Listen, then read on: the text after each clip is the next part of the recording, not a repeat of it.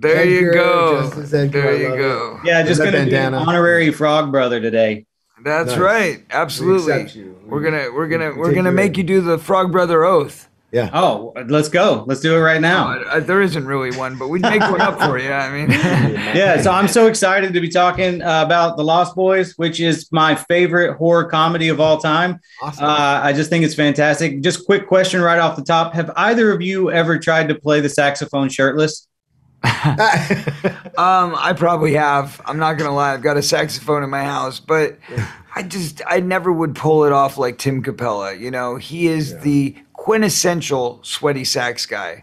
Yeah, I could never do what Tim did. I mean, it was The way he shakes his little, Yeah, it's so erotic the way that he does it. I mean, yeah. Oh, the girls went nuts for it, right? Yeah, and it's cool too. I mean, I watched it recently again, and it's like the way he blows it out. I don't know, we just like it just blows out. I don't know if that's the term. It blows out already.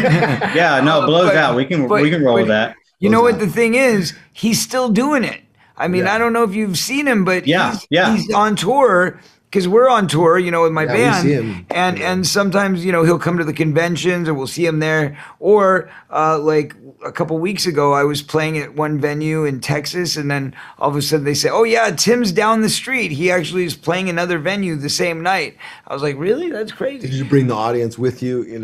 I think we both did well. We both did well. But the point is that he still does the bit. I mean, he's still got the ponytail. He still takes his shirt off, and he even oils himself up before he goes. And he's even got the dog collar around his neck. God, I'm in my 30s and I don't have the confidence to oil myself up like that. So good on him. That's amazing. Yeah. And Quick question. I'm in my 20s and I don't feel that way. So I'm with you. So there are some sweet comic books that were on display in The Lost Boys. And I was just curious, did you guys ever get to keep any of them? No, I mean, I didn't think to keep any. Corey convinced me to keep some stuff, like some costume items and things like that. Yeah. And that was good. I'm glad you did. But I didn't think to grab those comics. I'm glad I convinced you because I, of course, kept mine and then gave them away to this terrible person who talked me out of them. But that's another story altogether.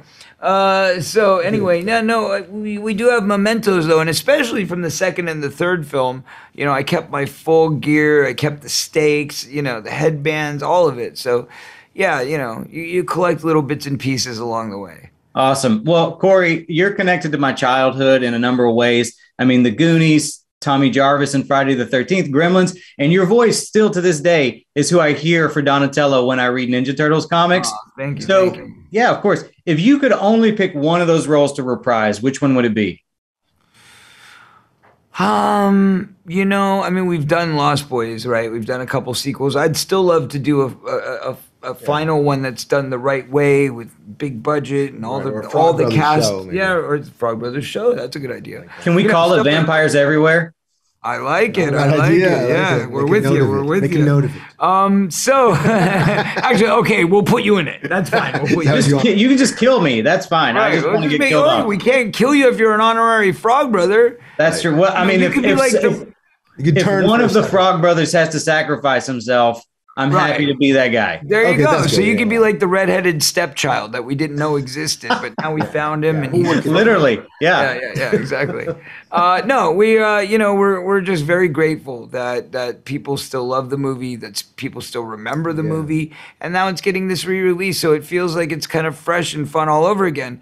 For me, being Edgar Frog is almost like part of it. We even do cameos, this thing called cameos where we dress up in our frog outfits and we do them. But that said, I still want to make a sequel to Goonies. I don't know if it'll ever happen, especially with Dawn or Gone. It's a sad thing. But, every few years, it seems like there's a new idea in the pipeline and, Warner Brothers gets that close to pushing the button and then it just kind of falls apart. So who knows? Maybe one day it will happen. Maybe not. Fingers crossed. I'm here for it. I would be first in line. Thank you guys for taking the time to talk with me. Like I said, I love The Lost Boys. I share it with my son. We're huge fans. So thank you very much. Thank you so much. We're grateful for you. Thank you.